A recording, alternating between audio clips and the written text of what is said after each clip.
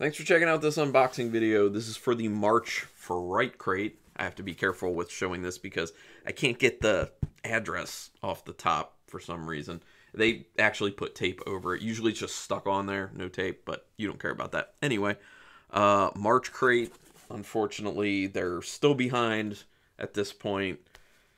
I don't know if they'll get caught up, but that's not really their fault. That's USPS. I like biting off more than I can chew and then figuring it all out. Jordan Peele. That's a good quote. And that speaks a lot to how he does it as a director, I guess. That he, well, probably a writer as well, just kind of approaching it and being like, I'm just want to do creative stuff and I'll figure out how to do it when I get there. You know, gotta admire that. Probably makes for some real crazy times, but you do what you gotta do, right? Okay, so let's get into this. Because they're behind at this point, like, I can just never remember what the properties are for the items. So if I might remember one for this one, but I'm not sure if that's this one or the April one. It might be this one.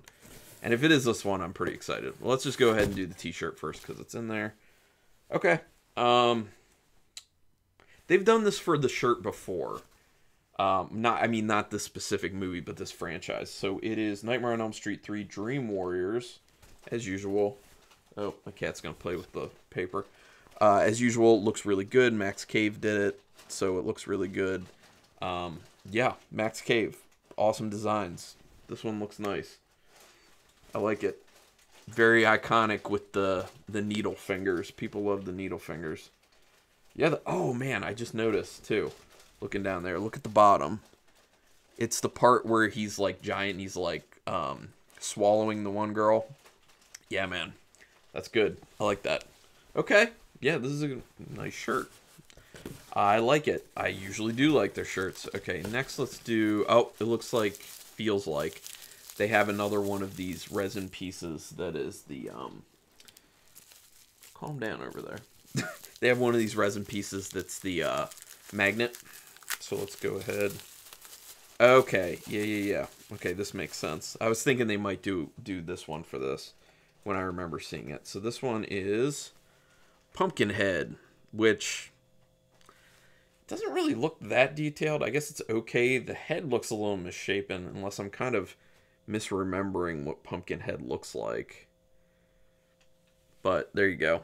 Pumpkinhead. And then they usually have not that this really matters, but the magnet on the back is usually circular. So this time it's not. It's just an observation. Like, doesn't the head look a little bit flat on the back? I thought everything's mirrored here, so I thought there was like more of a head sticking out on the back, but might be wrong on that one. It's fine. You know, there's not a whole lot of detail. It's fine. It's whatever. Plus, I'm gonna be honest, I don't really like Pumpkinhead all that much. I don't think it's that great. Whatever. Oh, ooh, this one looks really cool. So this is the pin. I always love the pins too. Those designs are super great. This is a movie I've never seen in its entirety, but I do plan to do at some point. And some people will probably be like, oh man, you haven't? That's Darkman. The colors on this with the design are really good.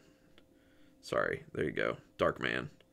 Like the blues to the oranges and yellows, like that's just coloration wise, that looks really good. Obviously it's Darkman. Liam Neeson in this film. A lot of people forget about that. It was Liam Neeson. Yeah, that looks really cool. I really like that. Like I said, they usually do a good job on their pins. Oh, it looks like there's a... Oh, this is cool. I don't do patches. So there's a patch in here. I don't do patches. I never have any use, so I might try and find someone who has a use for this. But this is a good patch. It looks good. Creature from the Black Lagoon. That's cool. And it says... Sorry, I'm covering... Swim. It looks good. I mean, for a patch, it looks good. I just don't have a need for patches, honestly. Okay, now the big resin piece. What in the... Oh, dude. Oh, dude. Oh, man. Okay, I forgot that this... This is hard to get out of there. I forgot that this franchise was in this box, and oh my gosh, this resin piece is so good. Oh, Oh, I love it. I love it. Okay, I'll just go ahead and show you now. Hellraiser. I love Hellraiser. It's Chatterer. Oh, man. Look at this. Chatterer Cenobite. Oh, it looks so good. It looks so good. Obviously, it's just, flat black on the back. But, like, look at there's some really nice detail to it. It looks really good. The chains down here. I love the chains. That's like a little extra. The sculpting on this is really nice. The painting is really well done as well. I mean, people who love Hellraiser love the Chatterer. After actual Pinhead, who's actually not called Pinhead because the books, he's just Hell Priest. It's just a moniker that caught on. Most people like Chatterer most after Pinhead, so I am like those people. What I want to say, oh my god, I'm sorry you guys, I just got done working, so it's just like, ugh. I was lucky enough to have actually met Nicholas Vince, the guy who's played Chatterer the entire time I think the entire time Chatterer has been around in films. And I actually have one of my favorite signed things from conventions. Have it way back up there. I'll have to show people at some point all my signed stuff, but it's a picture of all the Cenobites from, I think, the second one, and signed by all of them. So, obviously, he's included. I actually also have his pop figure, the Chatterer pop figure. And Nicholas Vince, really nice guy in person. So, yeah, if you ever get a chance to meet him, you should meet him, because he's super cool. But this is great. I love this. This is going out of my little display area, and I think I'm running out of space there, so I'm going to have to, like, knock some pieces into, storage in a sense. So I think Amanda Bierce's character from Fright Night is going to have to go for now. And this is going to be in there. Okay, nice. Oh, I like it. All right, so let me read the little thing. I mean, obviously, I love the shirt. I love that resin piece and the pin. So this is a really good box. I'm very excited. Okay, so the property I was talking about in the beginning that I might know, so that must be the April box. So I'm very excited about the April box. Yeah, I'm not going to tell you what it is, though. Okay, so for March, exclusive Chatterer bust. He's been through hell and back. This 4-inch bust is brought to you by Serial Resin Co., exclusive only to Fright Crate, and they always do a great job. They really do. Exclusive Nightmare 3 Dream Warrior shirt. Have your sweet dreams with this exclusive shirt designed by our favorite collaborator, Max Cave. My favorite collaborator as well. He does a great job. Exclusive Pumpkinhead magnet. Another amazing Serial Resin Co. piece. Pumpkinhead is out for blood. Revenge is a bloody lesson. It's okay. Exclusive Vengeance pin, Darkman, from one of our favorite underrated films. This pin is 2 inches double post soft enamel. Yes. And exclusive Swim Patch, creature from the Black Lagoon. Who wants some swimming lessons? This big high quality patch is made exclusively for Fright Crate. Oh, that's cool. That one's exclusive too. It is good. So yeah, overall, as usual, I really do enjoy the boxes. I get there's like 2 levels. There's like $20 and a $30, but then when all's said and done with shipping and taxes and, everything extra, it usually tacks on like an extra $10 or so, unfortunately.